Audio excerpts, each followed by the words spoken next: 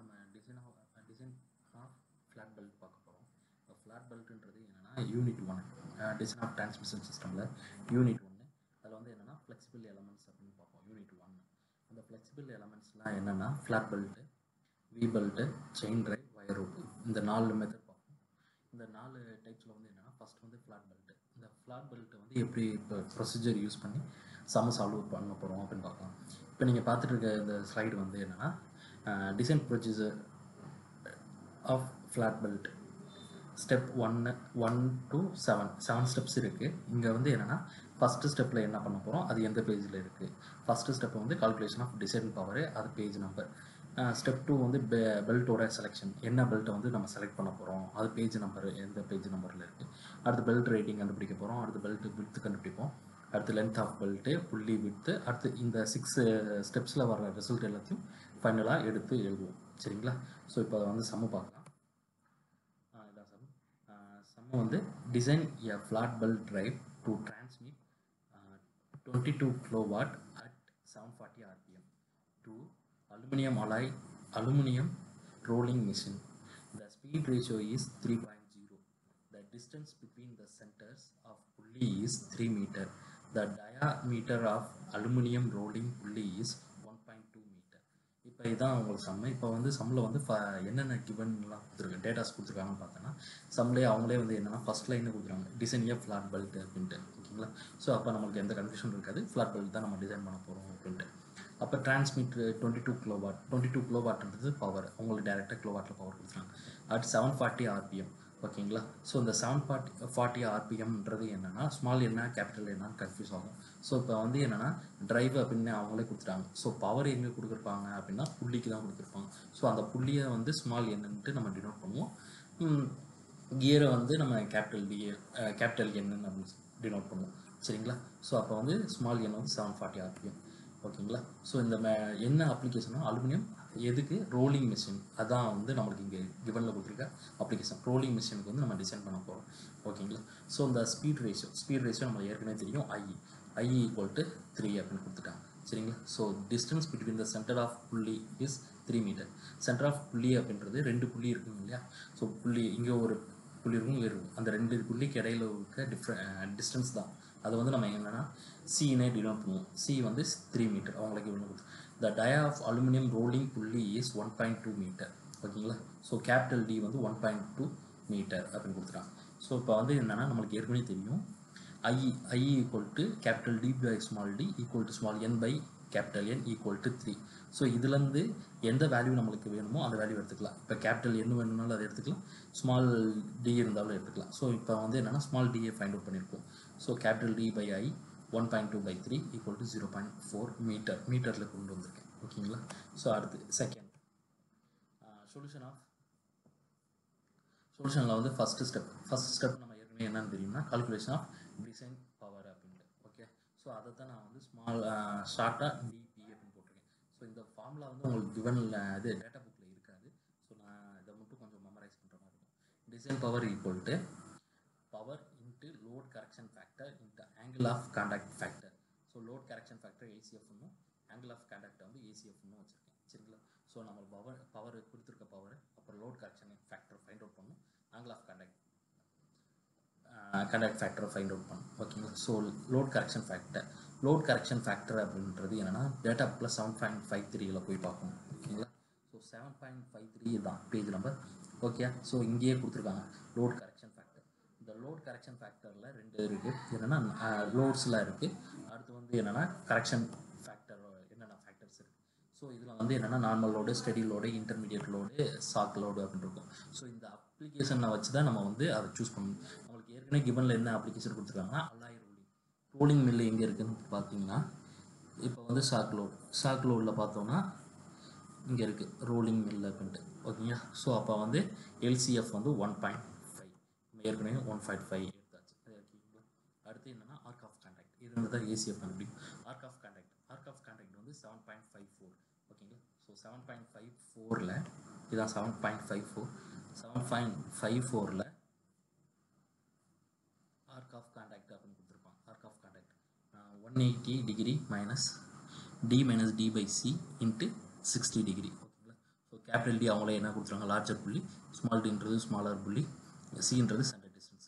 ஓகேங்களா. ஸோ இந்த மூணுமே நம்மளுக்கு வந்து கிவன்லேயே ஃபைண்ட் அவுட் பண்ணிட்டோம். ஓகேங்களா. அதை சப்ஸ்டியூட் பண்ணிடுறோம். இப்போ சப்ஸ்டியூட் பண்ணேன்னு வச்சுக்கோங்களேன், நம்மளுக்கு வந்து 164 டிகிரி கிடைக்குது. ஸோ அப்போ நம்மளுக்கு ஆர்க் ஆஃப் கான்டாக்ட் வந்து 164 டிகிரி. ஸோ அதே பேஜில் போனீங்கன்னா ஆர்க் ஆஃப் கான்டாக்ட் கீழே கரெக்ஷன் ஃபேக்டர் இருக்கும். ஓகேங்களா. ஸோ ஆர்க் ஆஃப் கான்டாக்ட் வந்து 164னா 160 ஆர் 170 இந்த ரெண்டில் ஏதோ வச்சு ஒன்று எடுத்துக்கலாம். ஸோ அப்போ வந்து 160 எடுத்தால் 1.08 போட போகிறீங்க, 170 எடுத்தால் 1.04 அப்படின்னு போடுறோம். ஸோ இப்போ நான் வந்து என்னென்னா 170 எடுத்திருக்கேன். ஸோ அதனால் 1.04 ஆர்க் ஆஃப் கான்டாக்ட், அதை சாரி ஆங்கிள் ஆஃப் கான்டாக்ட் வந்து கான்டாக்ட் ஃபேக்டர் வந்து டினோட் பண்ணியிருக்கேன். ஸோ இந்த வேல்யூஸ் எல்லாத்தையும் சப்ஸ்டியூட் பண்ணால் டிபி வேல்யூ கிடச்சிடும். ஓகே. ஸோ டிபி வந்து நம்மளுக்கு வந்து என்னென்னா 35.64 கிலோவாட். ஓகேங்களா. So next step 2. ஸ்டெப் 2ல் வந்து நம்மளுக்கு என்னென்னா பெல்ட் செலெக்ஷன். ஓகேங்களா. ஸோ இப்போ வந்து நம்ம ஃபஸ்ட்டு வந்து கால்குலேஷன் ஆஃப் டிசைன் பவர் என்ன, இந்த பெல்ட்டுக்கு ஃப்ளாட் பெல்ட் கொடுத்துருக்க பவருக்கு வந்து நம்ம டிசைன் பண்ண போகிறோமா, இல்லை அதை விட அதிகமாக இருக்க பவருக்கு டிசைன் பண்ண போகிறோமா அப்படின்னு பார்த்தோம். ஓகேங்களா. ஸோ இப்போ வந்து கொடுத்துருக்க பவரோட அதிகமான பவருக்கு டிசைன் பண்ணால் மட்டும்தான் நம்மளுக்கு வந்து என்னன்னா டிசைன் சேஃபாக இருக்கும். இப்போ வந்து 20 கிலோவாட்டுக்குன்னு நீங்கள் டிசைன் பண்ணணும்னு ஒரு கஸ்டமர் நம்மகிட்ட கொடுக்குறாங்கன்னா நம்ம என்ன பண்ணணும், ஒரு 30 கிலோவாட் பவர் வரைக்கும் அந்த பெல்ட் வந்து விஸ்டாண்ட் ஆகும், பவர் இருக்கும், ஒர்க் ஆகும் அப்படின்ற மாதிரி கொடுத்தா தான் நம்மளுக்கு வந்து பெனிஃபிட் நல்லா இருக்கும். சரிங்களா. ஸோ அதனால் நான் அந்த கால்குலேஷன் ஆஃப் டிசைன் பவர் அந்த ஸ்டெப் போட்டேன். ஸோ நம்ம அந்த பவர் வந்து என்னென்னா எந்த 35.64 அது வரைக்கும் நம்ம பெல்ட் வந்து அந்த பவர் வரைக்கும் ஒர்க் ஆகும் அப்படின்னு. அடுத்து செகண்ட் ஸ்டெப்பு பெல்ட் செலெக்ஷன். ஓகேங்களா.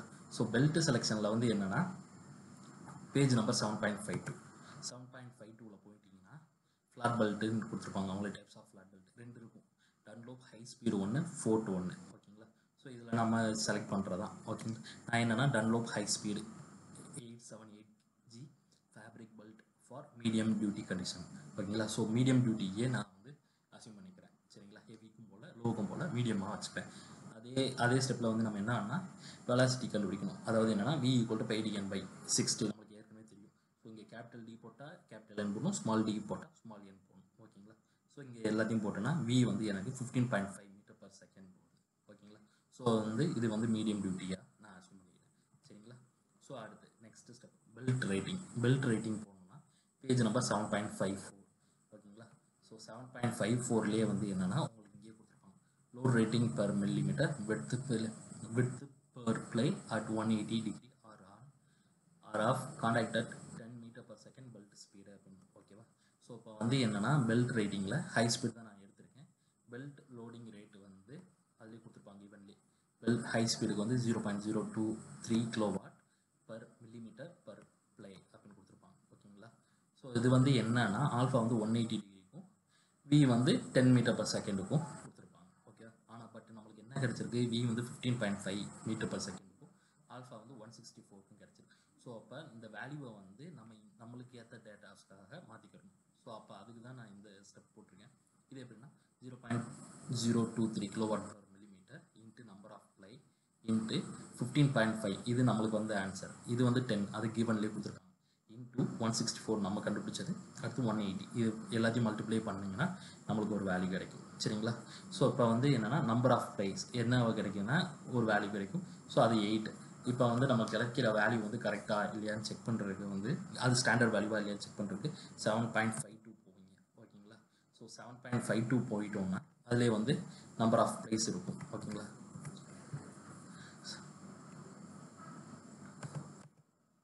7.52ல் போனீங்கன்னா இங்கே இருக்கும் நம்பர் ஆஃப் ப்ளைஸ். இப்போ மேக்ஸிமம் பெல்ட் ஸ்பீட் இருக்கும். நம்மளுக்கு வந்து என்னென்னா 15.5 கிடச்சிச்சு. ஓகேங்களா. ஸோ நான் வந்து 15 எடுத்துக்கிறேன். ஓகே. ஸோ 15ல் வந்து கீழே பெல்ட்டு அந்த இது டி வேல்யூ டயாமீட்டர் வேல்யூ வந்து நம்மளுக்கு என்னென்னா 400 சம்திங் கிடச்சிச்சு. ஸோ நம்மளுக்கு 315 மேலே பார்த்தோன்னா இதாக இருக்கும் 500. ஸோ அப்போ 15ல் 500 நேரம் நம்மளுக்கு என்ன அப்ளைன்னு நம்பர் ஆஃப் ப்ளைஸ் வந்து 8 இருக்குது. ஓகேங்களா. ஸோ அதான் நான் வந்து இங்கே சூஸ் பண்ணியிருக்கேன். தேர்ட் ஸ்டெப்பில் நம்பர் ஆஃப் ப்ளைஸும் ஃபைண்ட் அவுட் பண்ணிட்டோம். Number of plies find out பண்ண பிறகு அடுத்து என்னென்னா இப்போ பிஆர் ஃபார்முலாவில் நம்ம சப்ஸ்டியூட் பண்ண போகிறோம். ஓகேங்களா. ஸோ நம்பர் ஆஃப் ப்ளை இந்த வேல்யூ எல்லாத்தையும் சப்ஸ்டியூட் பண்ணால் பிஆரோட வேல்யூ ஃபைனலாக கிடச்சோம். ஸோ பிஆரோட வேல்யூ வந்து 0.259 kW/mm ஆஃப் விட்த் இந்த வேல்யூவில் நம்மளுக்கு கிடச்சிடும். ஓகேங்களா. ஸோ இதோட ஸ்டெப் 3 ஓவர். ஓகே. ஸோ அடுத்து ஸ்டெப் 4. ஸ்டெப் 4ன்றது நம்மளுக்கு ஏற்கனவே தெரியும் என்னென்னா இதுக்கு வந்து என்னன்னா ஒரு ஃபார்முலா இருக்குது. இந்த ஃபார்முலா என்னன்னா design power by belt rating. இந்த டிசைன் பவர்ன்றது ஃபர்ஸ்ட் ஸ்டெப்லேயே நம்ம ஃபைண்ட் அவுட் பண்ணுறோம் இல்லையா. ஸோ அந்த வேல்யூ சப்ஸ்டியூட் பண்ண போகிறோம். அடுத்து பெல்ட் ரேட்டிங்ன்றது இப்போ இதுக்கு முந்தின ஸ்டெப்பில் வந்து ஃபைண்ட் அவுட் பண்ணியிருப்போம். ஸோ இந்த ரெண்டு வேல்யூ சப்ஸ்டியூட் பண்ணிட்டோன்னா நம்மளுக்கு ஆன்சர் கிடச்சிடும். ஓகேங்களா. ஸோ இது வந்து ஸ்டாண்டர்ட் வேல்யூவா இல்லையா அப்படின்னு ஃபைண்ட் அவுட் பண்ணுறதுக்கு என்னென்னா பேஜ் நம்பர் 7.52க்கு போகணும். ஓகேங்களா. ஸோ 7.52 போனோம்னா இப்போ இங்கே கிடச்சிடும் நம்மளுக்கு. இப்போ என்னென்னா நம்ம நம்பர் ஆஃப் ப்ளேஸ் வந்து 8ன்னு எடுத்தோம். ஸோ 8ல் வந்து நம்மளுக்கு மேக்ஸிமமே என்னென்னா 200 அப்படின்னு கொடுத்துருக்காங்க.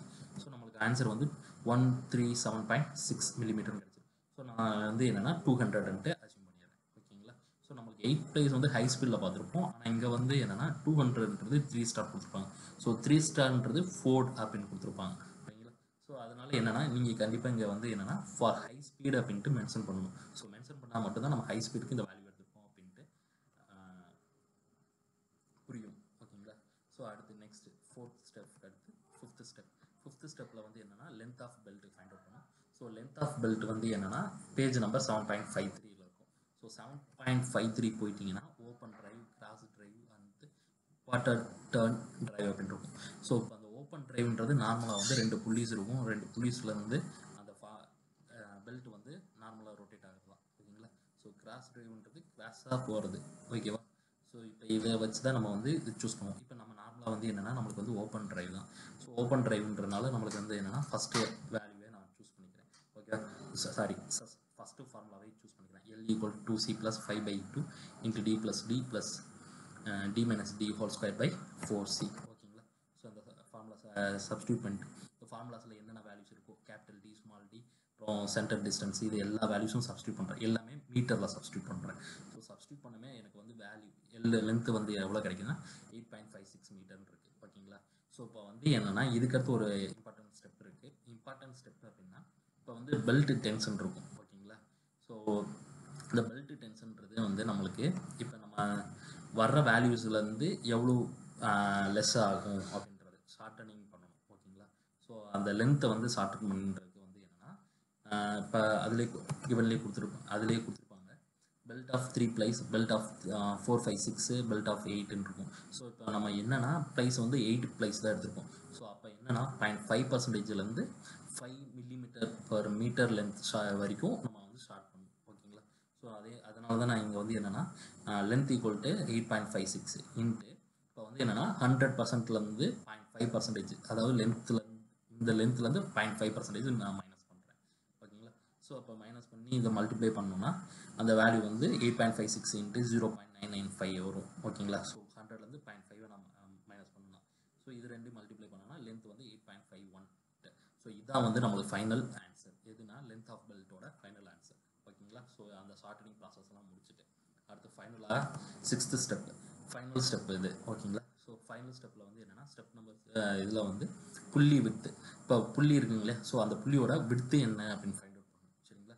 ஸோ பேஜ் நம்பர் 7.54 போயிட்டேன். ஸோ இதில் புள்ளியோட வித்து நம்ம வந்து ஃபைண்ட் அவுட் பண்ணணும். சரிங்களா. ஸோ அந்த புள்ளியோட வித்து வந்து என்னென்னா இந்த கீழே இருக்க லாஸ்ட் டேபிள் காலத்தில் இருக்கும் பெல்ட் வித்து வச்சு அதை வச்சு தான் நம்ம என்ன புள்ளியோட வித்து வந்து கண்டுபிடிப்போம். சரிங்களா.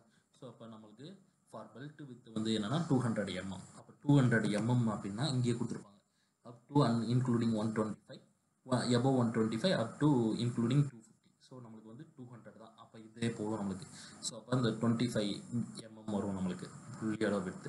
ஸோ அப்போ என்ன பண்ணணும்னா இப்போ பெல்ட்டோட வித்து ப்ளஸ் புள்ளியோட வித்து, ஸோ இதை ஆட் பண்ணோன்னா 225 வரும். ஏன் இந்த புள்ளியோட வித்து எடுக்கிறோம் அப்படின்னா இப்போ பெல்ட் வந்து 200 இருக்குன்னா புள்ளியும் அதே 200 இருந்துச்சுன்னா இப்போ ஸ்பீட் அதிகமாக சில டைம் வந்து வைப்ரேஷன் இருக்கும். வைப்ரேஷன் இருந்துச்சுன்னா பெல்ட் வந்து ஸ்லிப் ஆகிறதுக்கு சான்சஸ் இருக்குது. ஸோ அப்போ வந்து என்னென்னா புள்ளியோட வித்து வந்து பெல்ட்டோட வித்தை விட அதிகமாக இருந்துச்சுன்னா ஸ்லிப் ஆகாது. ஸோ அதனால் நம்ம புள்ளியோட வித்தை வந்து ஃபைண்ட் அவுட் பண்ணி தான் ஆகும். ஓகேங்களா. ஸோ அடுத்து வந்து க்ரௌனிங் அப்படின்னு இருக்கும். க்ரௌனிங்கிறது ஹச். இந்த க்ரௌனிங்கிறது என்னன்னா 7.55ல் போயிட்டீங்கன்னா இங்கே கொடுத்துருப்பாங்க க்ரோன் ஆஃப் ஃப்ளாட் பெல்ட் அப்படின்னு ஃப்ளாட் புள்ளிஸும் கொடுத்துருப்பாங்க. ஸோ இது என்னென்னா இங்கே இருக்கு இல்லையா, ஸோ இங்கே கொஞ்சம் ஒரு கர்வாக இருக்கும், அந்த இதான் வந்து ஹெச்ன்னு கொடுத்துருப்பாங்க. சரிங்களா. ஸோ இந்த இது கர்வாக ஏன் கொடுத்துருக்கணும், இப்போ ஃப்ளாட் பெல்ட் எல்லாத்துலேயும் வந்து அந்த புள்ளிஸ் எல்லாமே வந்து ஃப்ளாட்டாக இருந்துச்சுன்னா சில டைம் ஸ்லிப் ஆகிறதுக்கு சான்சஸ் இருக்குது. ஓகேங்களா. ஸோ அதே மாதிரி லூஸ் ஆகிறது கூட சான்சஸ் இருக்குது. லூஸாக இருந்துச்சுன்னா பவர் கன்சம்ஷன் வந்து அதிகமாக இருக்கும்.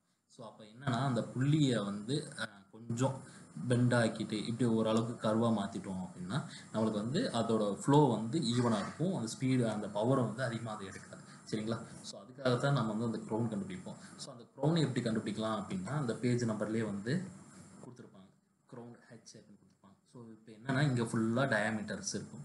சரிங்களா? ஸோ இங்கேயும் அந்த கேபிட்டல் இது கொடுத்துருப்பாங்க. சரியா? ஸோ அப்போ வந்து கேபிட்டல் டி நம்மளுக்கு என்னது அப்படின்னா 1200. இங்கே வந்து நம்மளுக்கு என்னென்னா 1250 இருக்குது. சரிங்களா? ஸோ அதே மாதிரி இப்போ நம்ம புள்ளியோட விடுத்து எவ்வளவு 200. ஸோ அது ரெண்டு எங்கே மீட் ஆகுதுன்னா இந்த இடத்துல மீட் ஆகும். ஸோ அப்போ நம்மளுக்கு வந்து H equal to 2. Okay, so H equal to 2 millimetre for 200 mm width. ஓகேங்களா? டயாமீட்டர் வந்து 1200. இது ஏற்கனவே கிவன்லேயே கொடுத்துருக்காங்க.